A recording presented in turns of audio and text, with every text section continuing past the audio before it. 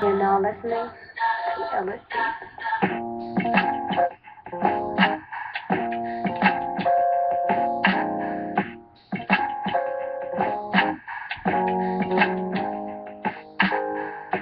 Hello, ladies and gentlemen.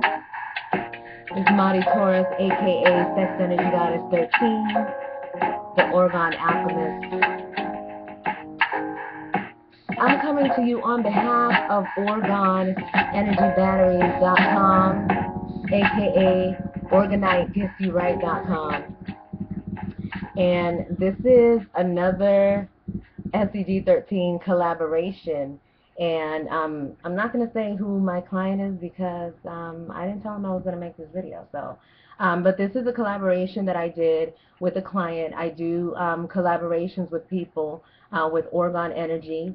I started doing this because I recognize the importance of a person's energy when they're in one of these devices. So when I do a collaboration with somebody, what happens is they send me all of the materials that they want me to put inside of their pyramid, and generally that's materials that have their energy. My energy goes into the devices. When I have the energy of my client, I'm able to infuse their energy inside of the device as well. I have like proprietary rituals that I do. They're not so proprietary, but I'm just not going to bore you with them. They're different for each person.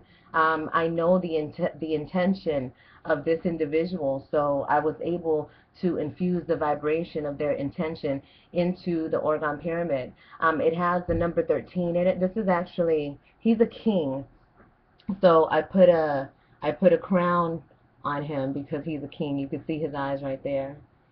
And this particular piece contains lapis lazuli, which is for your pineal gland. It's also for your throat chakra, which is important because this individual, this king, is an entertainer and he uses his voice.